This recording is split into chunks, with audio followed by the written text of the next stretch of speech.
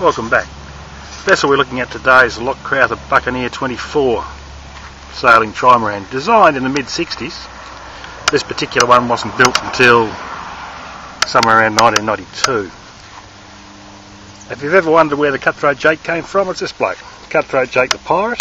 He was the arch enemy of poor old Captain Pugwash.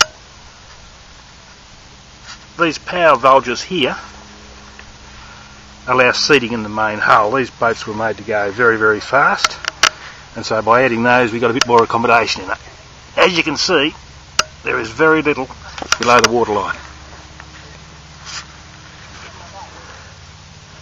Basically, this thing is just a giant windsurfer with training wheels. Knife edge hulls, nice and deep, plenty of buoyancy up the top. But once again, very slender hulls, so in a following sea you're not engulfed by a wave, and they don't tend to yaw around as much as some of the early tries did. So there he is, good old cutthroat Jake,